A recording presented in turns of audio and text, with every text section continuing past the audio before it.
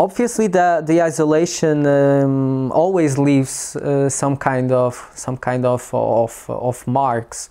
I still remember that after leaving isolation, sometimes I had a trouble in concentrating, because after all these months, it was like a very big door opened in front of me, and I have lots of different people around me, and for me it was a little bit hard to focus, because since I was locked for so long, I was like in a very closed environment, in a very close circle, because I was only talking with some prison guards. Obviously, no one can handle isolation for a very long time, and in a way, I feel proud of myself for handling all this time pretty well, because I knew clearly I couldn't lose my mind, because I had all my life in front of me, and I had to focus for the trial, because I had to arrive to the trial fresh, and to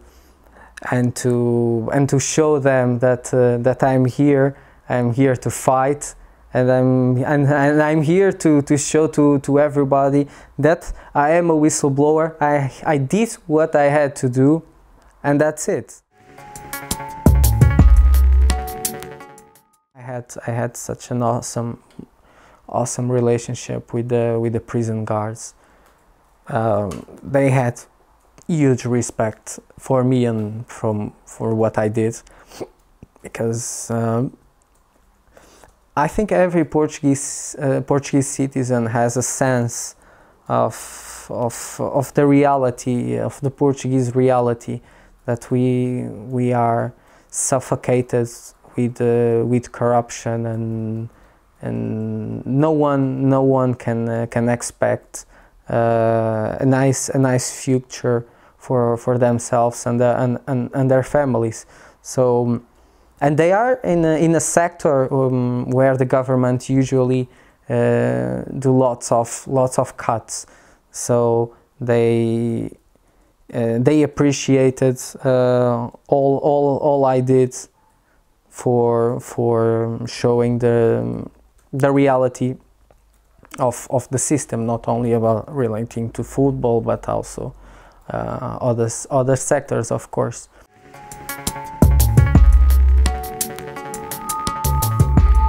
I regret specifically one thing, having the contact with Nelly Lucas. That's what I regret. I was naive back then, and I'm glad that I could step back in time. I'm absolutely sure that it will be proved in the court of law that I didn't do any extortion, and the evidence shows it clearly.